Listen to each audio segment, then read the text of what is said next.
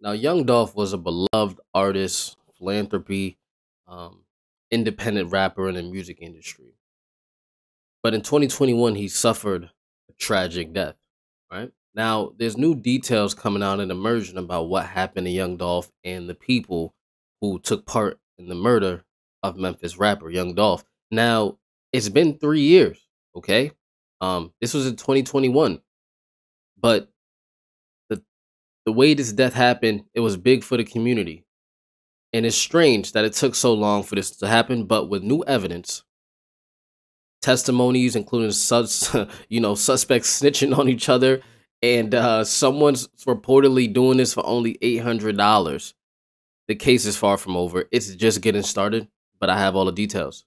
We're gonna get into it. So, if you don't know Young Dolph, he was an independent rap icon. He had the pre-movement, had other artists like Key Glock under his influence. Independent artists. He was paving the way for independent rappers, which is not too prominent in today's time of music, which is a big deal.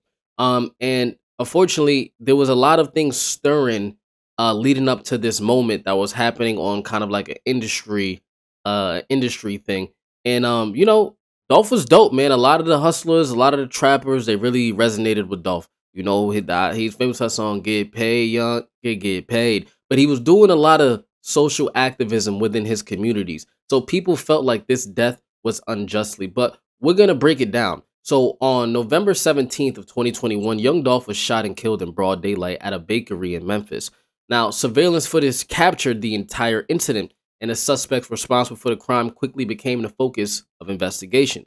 Now, I want to walk you through the moments leading up to this very unfortunate murder of Young Dolph. But the funny thing about all of this is that the young boys who did this, I don't know how people are still running around doing broad daylight murders, because when you realize how much footage they caught of this dude throughout the course of the day, it's almost extremely discouraging that it took 3 years for them to come up with this case. Now, with all the footage, they have the young boys actually doing the murder, running to the store. The kid who we're going to speak about later that they see with this hat on right now, this is a kid by the name of Justin. He is one responsible for this, or taking a majority of the blame, because he decided not to snitch. Now, if you look closely, at 7:15 p.m., November 16, 2021, they're walking you through the Concourse Apartments 17 hours and 8 minutes before the murder. So let's take a look at what's happening here.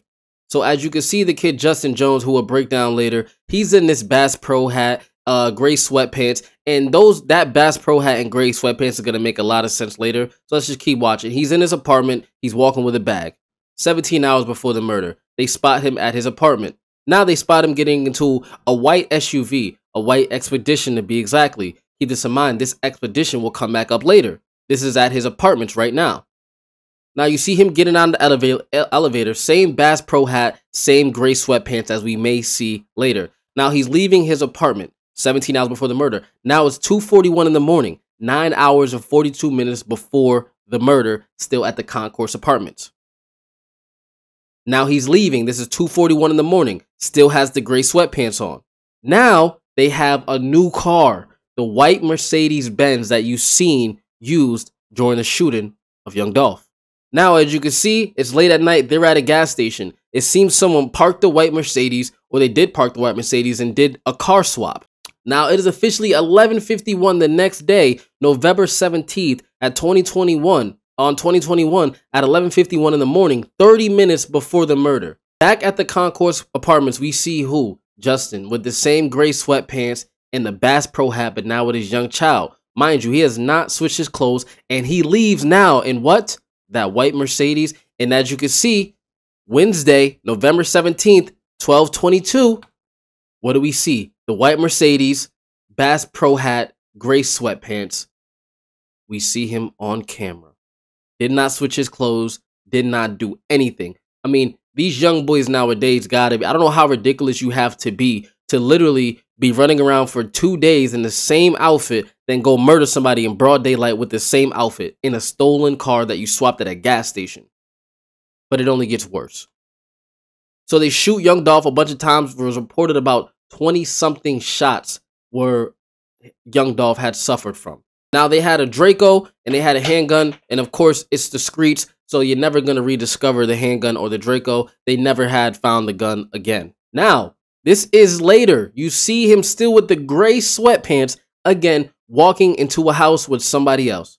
Still, the same outfit is on. This is still the same day. Now you see him come back out into the same Navigator that switched, that they had, that he was in yesterday before they got the white Benz, but all he did was change his hoodie. Still had the same gray sweatpants on. Now he's back at the Concourse Apartments where he lives with the yellow hoodie and the gray sweatpants on. He gets out of the elevator, the same floor as earlier, but now he has his bags packed with his mask off, and it seems as he's about to flee town.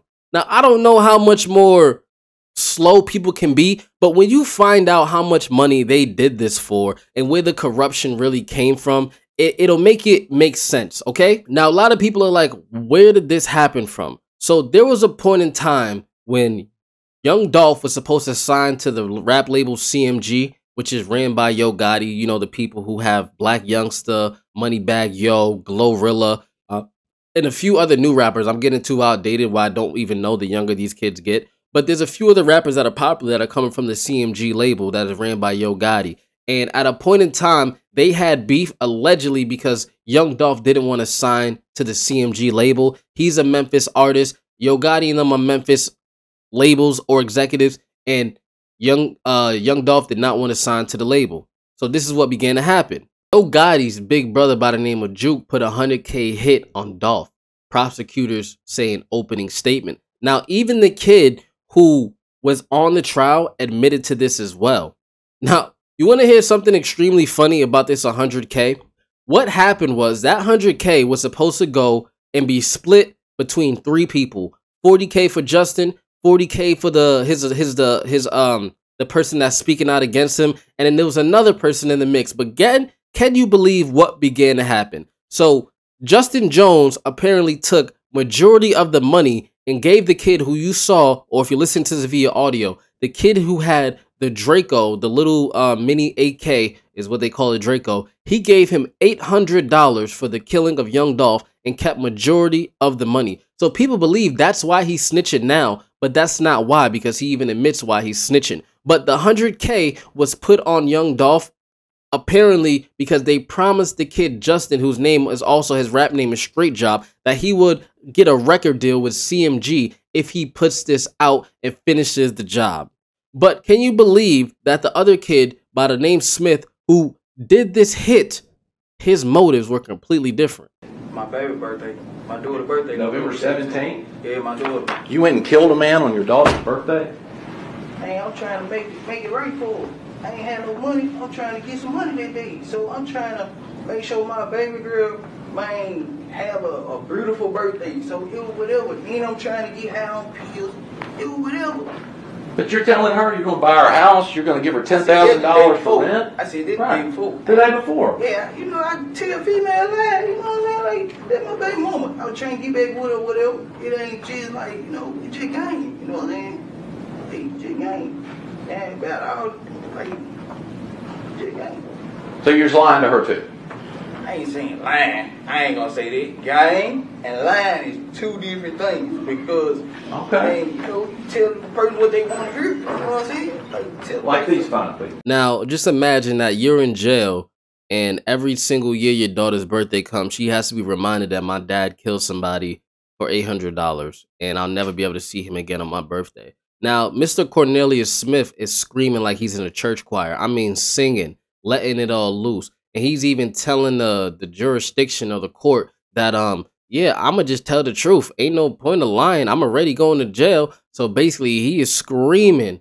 He is screaming, letting everybody know all the details and all the intricacies of what's happening because he literally just does not care. And he realized he's going to go to jail regardless. I mean, he's been telling every single detail of the case that Big Juke put the hit out, that they were supposed to make this amount of money and he only got $800 back. I mean, this beef dates back so long to the point that young Dolph in 2017 suffered a shooting where he got shot at 100 times, literally, and people like Black Youngster, who's a part of the CMG label, got arrested for that, but his case was surely dismissed. And then you have people like Big Juke, who's supposed to go to trial for that, and then he ended up dying before they went to trial. So you got to understand, this beef between these Memphis artists are long and ongoing. But this is only the beginning because now they have the footage, they have who did it, and they have someone willing to tell all. So this is only going to get worse and worse and worse. And who knows what's going to come out of this situation. But the trial is still ongoing. This is just stuff that's been released for the past few days. You could check Law and Crime. They have all the footage and all the stuff from the trial. But I just wanted to give you a little brief synopsis on what's happening because this has been a crazy time. When you think about it, there are really people out there who spend all day looking to kill somebody for some money. I mean, you could go make a minimum, you can go take a minimum wage job and make 40,000 because that was the original spread. There was a person by the name of, I believe his name was Hernandez, and he was the one organizing how it was going to go down. And I guess they weren't even planning to get Dolph that day, but young Dolph had a camo style car. That was his thing. If anybody knows young Dolph, he would put camouflage all over his vehicles and drive around. That was him. So they end up coming across him while going to look for other people throughout the day because other people apparently had money on their head. But when you think about it, right? We talk about these young boys who are crash out dummies. There are grown men who are crash out dummies who really will murder you for $800, right? Because there wasn't no deposit. There wasn't no paperwork. It was like, you go take care of this. I'm going to give you $100,000. So the kid broke it down and ends up dropping him off $800. And he was the main one. This kid Smith was the main one putting the shots in on Dolph, which is crazy when you think about it, right? He shot so much. He even said himself, I can't even tell you how many times I shot at him.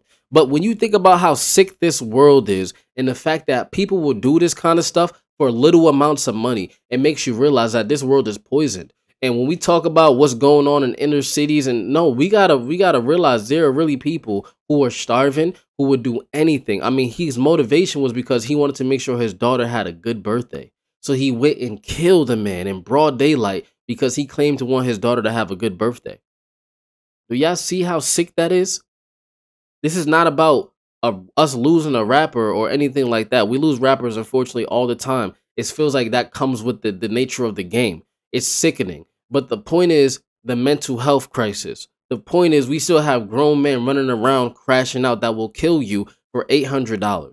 Okay? And granted, he didn't know he was going to get $800. He thought he was going to get that 40 band. But still, you walked away with $800 and you went to court and sang like a church choir. So you got to understand another thing too, is like you have hip hop where only a lot of times in our community, we glorify individualism, right? Because celebrities are validation for Black Americans to continue to worry about themselves. So when you see people that get famous from rapping and as fuck bitches get money, that glorifies the individualism and that glorifies us being able to go against each other even further, because it's like you come into the city driving all type of cars, Corvettes, Lambos, camos, rapping them, and you think we not gonna feel a type of way about that because there's no form of Black unity. Everything is individualism. So they have the individualistic needs, and young Dolph unfortunately has his individualistic needs, which is I'm gonna keep getting rich as an independent, and they feel like, well, we're gonna take your money from you because we're really starving in the trenches. You come around the trenches in Corvettes driving, eating cookies, and that causes issues. Systematic poverty is real. There's people who are still in poverty because people are like, yo, why don't you just go work a job and make 40,000? You cannot tell a person that who's willing to drive around, wake up in the morning, and go kill a person for some money to get it now. There's a very big there are a lot of mental differentiators, whatever the word is, how you say it, that are happening within our communities. And this is a prime example. The way Nipsey Hussle unfortunately passed by just simply calling someone a rat, and you go ahead and kill him to protect your identity. Individualism is a real poison to the mind of any Black person in the world, because there's nothing that white America fears more than Black unity. Look it up yourself. Look up what the FBI, J. Edgar Hoover had said about there's nothing worse than the coming of a Black Messiah, because they know Black unity is the biggest and most dangerous thing to the world. But not only did we lose Dolph, there's still people who die every day, but the bigger problem is that this is not changing. How do we fix this? Do we blame hip hop for this? Do we blame the government? Do we blame poverty? Do we blame politicians? Who do you blame for this? For the fact that we suffer from so much black on black crime. FBI recently released data on the murders and incarceration. We are still pretty high when it comes to violence, and it's causing a lot of controversy between white Americans or European Americans and Black Americans on who is the more violent group of people. I always say, truly, the most violent group of people in the world are Europeans. They are responsible for the most genocide, funding the most genocide, funding the most wars, going into the most wars, getting rid of entire nations, robbing people of all their rich resources and minerals to better benefit themselves. Though Africans sold themselves into slavery, the way Americans handled slavery was the most demoralizing act of any type of slavery that could ever have happened, because we all come from slavery. But the way Europeans inflicted it on Africans was the worst way it could have been done. So I always say, no matter what statistics say, Europeans are the most violent people in history. Unfortunately, blacks are subject to a lot of violence now. And what can we blame it to? Low education, poverty. It's in a white European America that this is happening, but there's no accident of how we got here. So there has to be reason for this. But as I always say, it's your boy Dre. I'm out.